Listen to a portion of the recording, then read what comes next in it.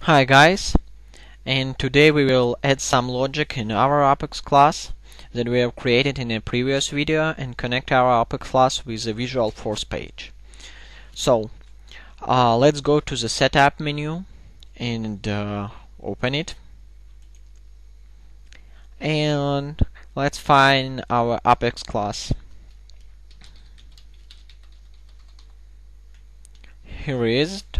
Open the link.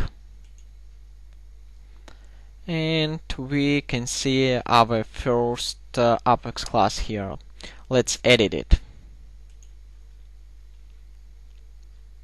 Okay, as you can see, I have added something here to this class, and I will explain what is it.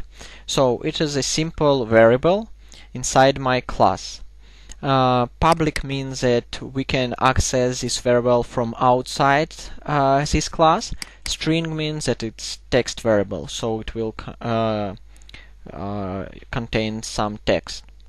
And this get means that we will return hello my friends when somebody is accessing to this variable.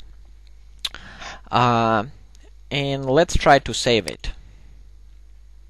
Okay, it's saved and there is no errors, because if we made some errors here, Salesforce will give us know about it, like that.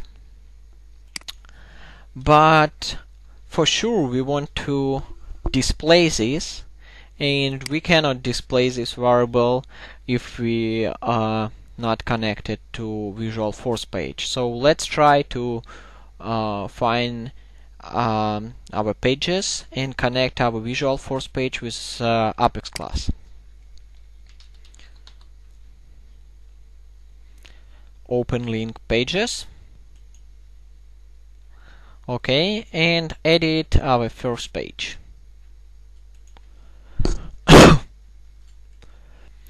Here is our empty page, and we should add word controller inside Apex page tag,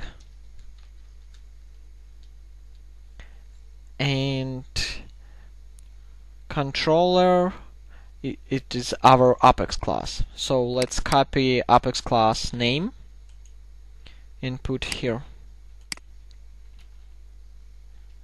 and save it.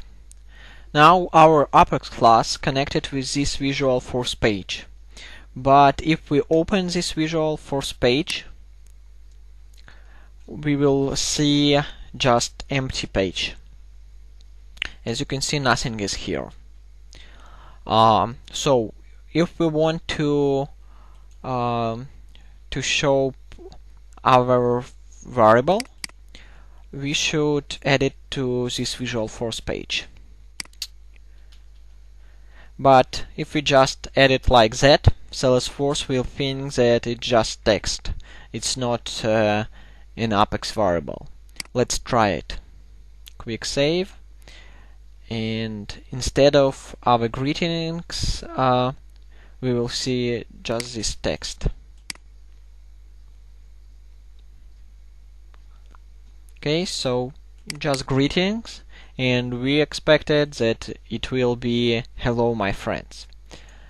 It happened because Salesforce thought that it's just simple text inside page.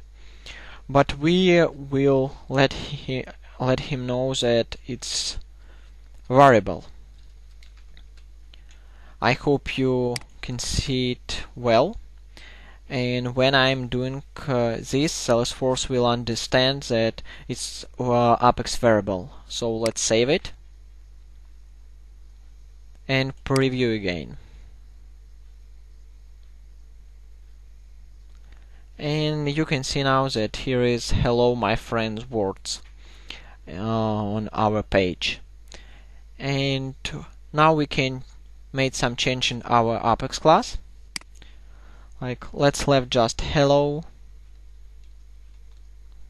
and smile face.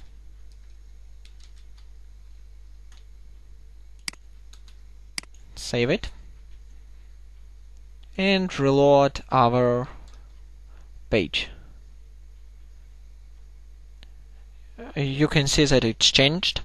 So in this way we connected our Apex class to visualforce page and displayed our Apex variable on page. In the next video I will show you how to get in data from your database in Salesforce and pass it through controller and visualforce page. Bye.